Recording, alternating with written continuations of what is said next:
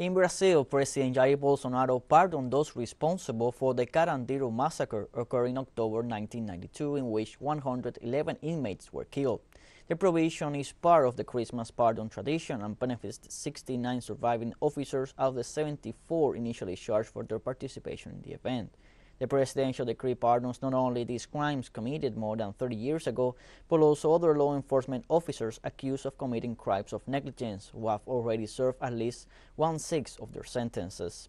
The Carandiru Massacre occurred on October 2, 1992, when military police officers entered a prison in Sao Paulo to put an end to riot and kill 111 inmates. To these days, it is considered one of the bloodiest in Brazilian prison history.